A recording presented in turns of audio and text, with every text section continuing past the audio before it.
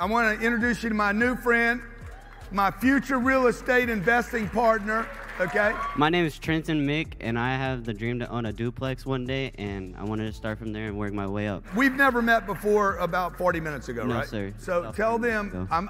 I'm at the Starbucks. He walks up to the window of my car. My daughter's inside, and you walked up and said what to me?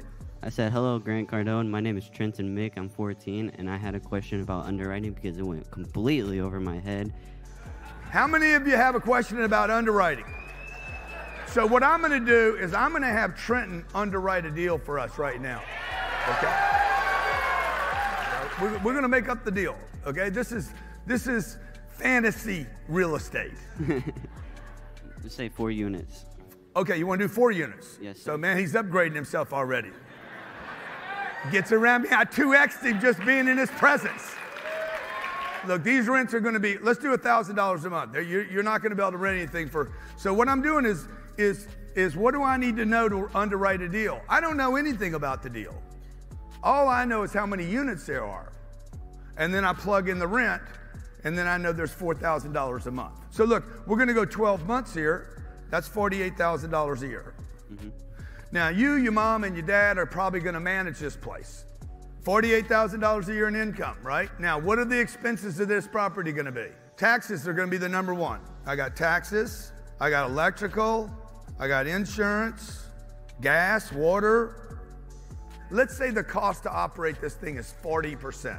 So I'm going to call somebody that does 4 units in this Houston market, Trenton, and I'm going to say, hey, what do you think I can operate this thing for? And he's going to be like, oh man, you can operate this thing for about 40%. What we're going to do is we're going to flip it. I don't really need to know what the 40% is. All I'm concerned about is the 60. So I'm just going to skip this part right here. Give me 60% of 48,000. 28,800. Okay. So that is what the NOI is. This is the number that I need to get to determine what I can pay for this property. I'm going to take this NOI number, $28,800, and then I'm going to start figuring out what I want from this deal, okay? For you guys that want a 6% return, this is your cap rate. Cap rate is a fancy word for how much does he want to earn on this deal. Can you guys calculate what he can pay for this deal to ensure that he gets a 6% return? 28,000, do this. Take that number, divide by 0.06. And that says I can pay $480,000 for that deal. Okay, which is $120,000 a unit. This guy will actually make a bunch of money on this deal at $120,000 a unit in that little town he was talking about. So I might be overpaying for that deal, okay? So the first thing I'm gonna do is I'm gonna take this price, 6% return, I can pay $480,000. When I see that number, the first thing I do in my underwriting is divide by the number of units. This is just a little check. You don't have to do this. 1,200. Yeah, 120,000. 120,000. So now that's $120,000 a unit. I'm gonna go back to find out when the last time this guy bought it. I'm gonna call my buddy Robert up and say, hey Robert, what does the report say, CoStar say about when this guy bought it? This guy bought this in 1982 and paid 20 grand a unit. He's about to make a bunch of money, but so am I, by the way. I'm cool. I don't care if he's making a bunch of money on it, guys. You guys understand? You wanna write this down. You want your seller to make money on you. There's nothing wrong with him making a bunch of money. I don't care, man. I don't care. I just want to know I can make money on this deal. So let's say he's going to go to him and say, look, man, I can pay you $480,000 a unit on this deal. I know you bought this deal in 1982. You guys paid 20 grand for it. Would you be willing to make $100,000 a door? You understand what I just did? Yes, sir. Okay, so this, how did I come to this number? Do you know? You could tell me what to write. How many units do we have? 4 units. 4 units, okay. What is the rent on the 4 units? $1,000. That's right. We looked at it, we said, man, we called the place up and they said, hey, the rents are $1,000, but ain't nobody, there's never a vacancy. You called over there and they're like, never a vacancy. Tara's gonna leave the property when you buy it, and you're probably gonna move these rents $200. And they're probably gonna stay there for another $200. Because their next choice is to go to $2 grand a month. Okay? So how much is that a month? $4,000. $4,000 a month, okay? Now, I'm not going to keep this for 1 month, so we're going to go ahead and find out what it's going to make me In a year. per year. So I multiply this times what? 12. 12. Man, you're getting good at this, dog. Okay? How much is that? 12 times 4,000. 48. 48,000, okay? $48,000, okay? Boom, that's my gross income. Everybody with me? GI, gross income, total rental income. Look, I'm going to tell you that the expenses on this property are 40%. Okay. Okay, I gave you guys that little cheat. How many of you like this little, okay, I don't need to use the 40. What am I going to use? The difference to figure out my income. Okay, so you could do the 40%, right? 40% of $48,000 is what? $19,200. Is that right? I think it's right. Do 48,000, either minus 19.2 or do the quickie version, 48,000 times 0.6. Not 0.6, 0.6. 28,800. Same number I came up with last time, 28,800. Now that number represent what? Net operating income. Okay, so he's going to go to the guy, he's going to go to his dad and say, Dad, if I can find something, can we do a deal? Dad says, I'll fund the deal. He finds Robert is a seller on the deal. I want you to divide this number by 0.14, rather than a 10 or 6. 205,714. So if we go for a 14 cap, how much? $205,000.74. He just underwrote that deal and said, I can pay $205,000. I want you to divide the number 28,800 by 0.10. That's a 10 cap. You said 28,000 divided 800, this number right here, divide it by 10, 0.10. 288. Okay, divided by, I want you to divide it by 0.8. That's an 8 cap. An 8 cap. When they say an 8 cap, it's 0.08. You just go divide that $28,800 by 0.08.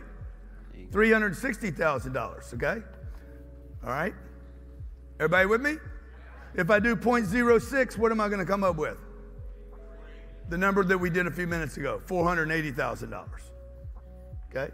Now, here's my little guy right here. Never bought a piece of real estate before, and he now knows, one, I can pay $205 and get 14% on my money. I can pay $288 and get 10% on my money. I can pay $360 and get 8% return. I can pay $480,000. He don't give a shit. He ain't got any money. Any of these work for him. Everybody agree?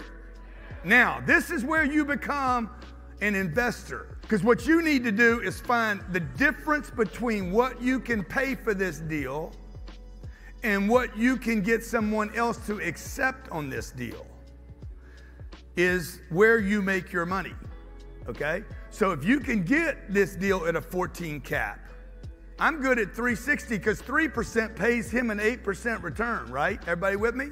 I'm gonna show you a couple different ways to slice this deal. And the kid negotiates the deal at 205. And by the way, Robert might sell the deal for 205. Okay, because he's $40,000. What is that a door? That's $50,000 a door. What did Robert pay for the deal? Y'all remember the first story? 20. So he's making 2.5 times on his money. All right? Like, there's not going to be a bunch of money made here. See, the guy's either going to make a couple $100,000 on the deal, or he's going to make, you know, $80,000 on the deal. I don't have to pay this. I don't get it for cheap. Okay, I'm at $350. He negotiates the deal to $350,000. $350,000. I got 4 units. How much is that a door? $87,500. $87,500, okay? So I know I'm in the money here. Now I'm gonna go to get a loan on this deal. Remember my NOI? Everybody remember my NOI? Do 20,000 times 1.25. Remember that DCR? 1.5? 1.25. All right. Yeah, good. So I know this deal can handle at least $20,000 worth of debt. Take $28,800 divided by 1.25. I can handle $25,000 worth of debt on this deal, principal and interest. That tells me the max amount of principal and interest this deal can fund. Because I'm going to take his dad's returns. Rather than taking $280,000 from his dad, I'm going to show his dad how to get a loan on the deal and take his returns from 8 or 9% to 12 or 14%. And so that he can do this 10 times and end up with 40 units rather than 4. So we're paying $350 for the deal. Okay, 25,000. So divide that number by 0.0625. I could borrow 400 grand. It's true. I don't need 400 grand, okay? Okay, we're gonna put 50 grand down. We're gonna finance $300,000. I need to figure out what the principal and interest is on $300,000. The loan's probably gonna be, can I get money at 5% on this deal? 5.5, okay, 5.5. So I want you to multiply this number times 0.07. It's $21,000. What was my NOI again? $28,800, and I don't have a rent increase yet. Okay, now I want you to take the $7,000, and I want you to divide by the money that your dad put down. Oh, $7,800, sorry, $7,880 divided by 50,000, 15.76% return. I told you I'd get to a 14. We're gonna increase the cash flow. The current cash flow is $7,000 a year, which is 15.76% return. Now, we're gonna raise these rents $200. How many units we got? 4. 4. How much is that? 800. 800 times 12. 9,600. I'm gonna increase my cash flow. I'm gonna double my cash flow with a $200 rent bump. You guys online right now, I hope you guys are tracking this information. This is simple. This is a 14-year-old kid doing this. How much is that? $16,600. $16,600. How much money did his dad put down in this deal? Divide that $16,600 by the $50,000 Pops put down. 332.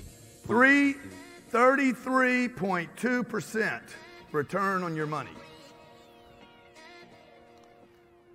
Anybody can do this, folks.